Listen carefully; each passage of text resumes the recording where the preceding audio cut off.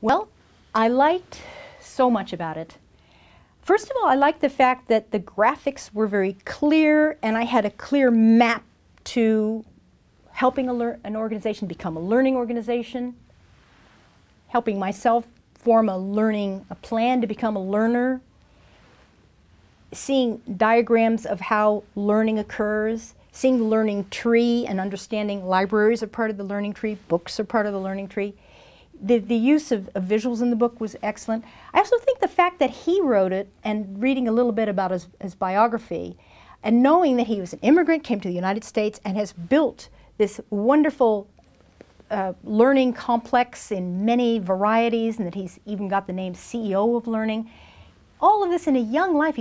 He's very young. I could adopt him here. He's young enough to be my son. So I think that's inspiring.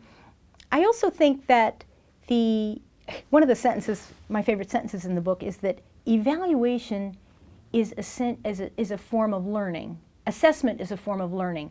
Wow, I never thought of it that way. In other words, if you're going to critique yourself, you're going to learn what you don't know, learn what you're doing wrong. You're learning. Assessment. People don't like assessments. People don't like to self-inventory themselves and say, what did I do wrong? What did I do right? We'd rather just barrel along and do the next thing. But we have to learn, and we have to learn from our mistakes. So I love that. It kind of opened my eyes to the value of assessment, evaluation. So there are a lot of little gems like that in the book, throughout the book. Another thing I liked about the book, and I did mention this earlier, was the fact that so many people were acknowledged as the source of his learning. And I found that very gratifying, to know that he's part of a community and he's built a community and he's lifted up a profession, Chief Learning Officer.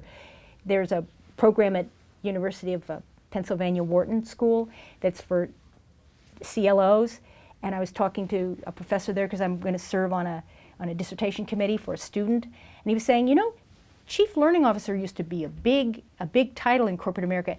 It's becoming less so now. There's less emphasis on that.